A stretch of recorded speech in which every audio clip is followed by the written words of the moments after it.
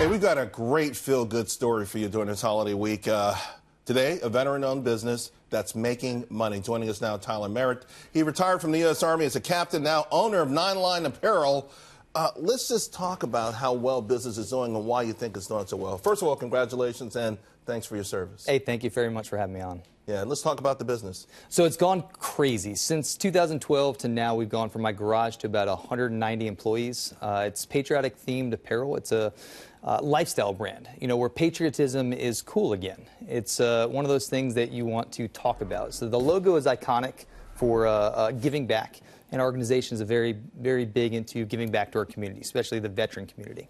You know, things have obviously changed dramatically, right, since the Vietnam War, which my father served in, to now, where the troops are appreciated. You know, if you look from 1975 to now, the only institution or group we have greater belief in are our troops, and I think it's a beautiful thing. But the idea that it's such a successful business, you know, a lot of people would be surprised.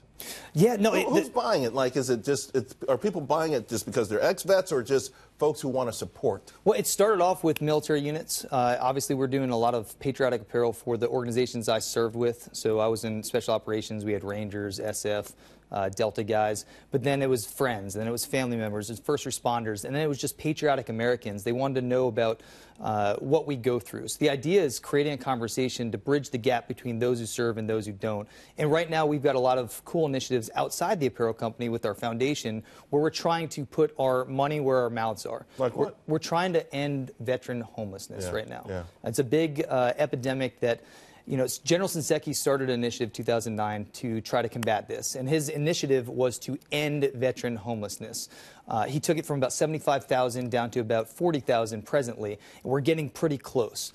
And we just have to continue that initiative. Can't let you go. Some of the reason for the success, though, is just this booming economy, too, right? I mean, it's sort of the same tide lifts all ships, including your business. Absolutely. There's a lot of excess cash out there, and there's a lot of philanthropic individuals that want to give back to those who've paid a lot to allow us to live in the most amazing country in the world, and they go and donate to our foundation so that we can give back to those individuals. We're 100% volunteer for our foundation, so we actually take the community, we bring it together, and we're building the houses on our property. Wow. So the idea is to think locally, act globally.